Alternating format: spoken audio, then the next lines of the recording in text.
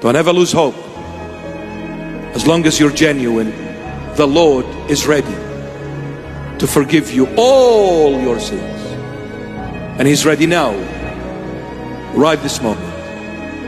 If you genuinely confess your sins before Him, He will make you a new creation before you blink your eyes. You better believe in this, because whatever you believe in, you will receive. It's up to us, not up to the Lord. The Lord has already done the miracle. He died, was buried, and rose from the dead. Now it's up to us to receive this gift. He's done His part. Now it's up to us to do our parts.